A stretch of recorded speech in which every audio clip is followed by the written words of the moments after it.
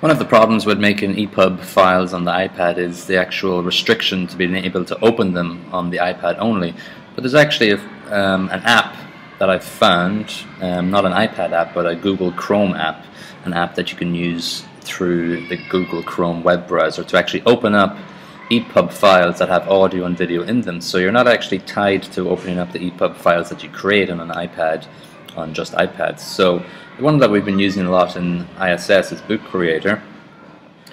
So from your library of books that you have here, we can actually click down at the bottom, and what we're going to do is just email the book to our email addresses.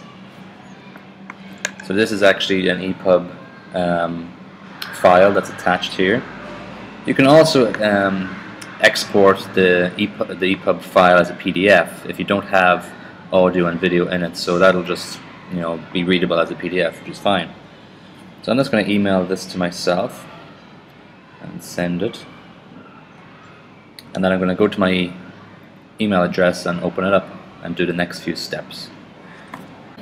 So I've just received the email from the elementary school iPad with the EPUB file attached to it, so I'm going to download that to my computer.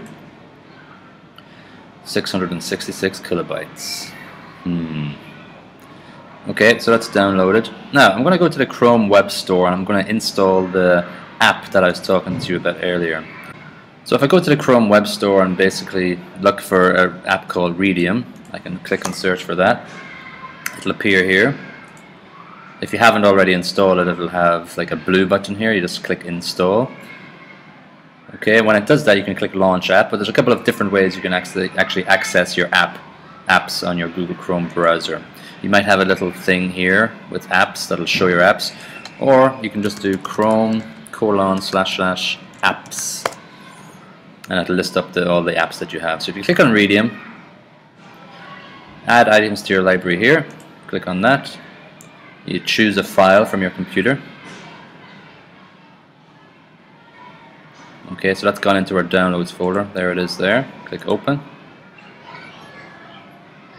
Alright, so that's my testing one.